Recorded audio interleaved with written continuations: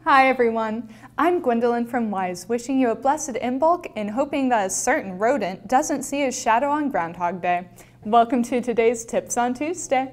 Our episode today is specifically addressing PC owners. Mac people, please feel welcome to keep watching, but you probably won't get as much out of this episode as you will others. Some of you PC people may have noticed that when you use your computer to read your Microsd card, that you may not hear the audio.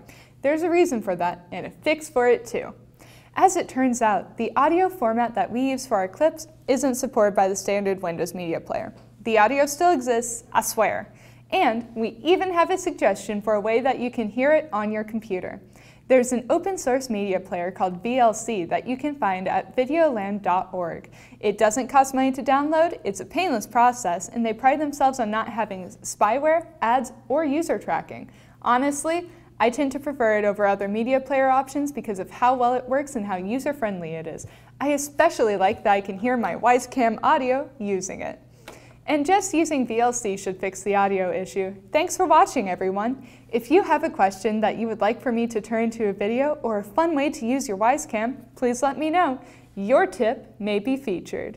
Tune in next time for Tips on Tuesday.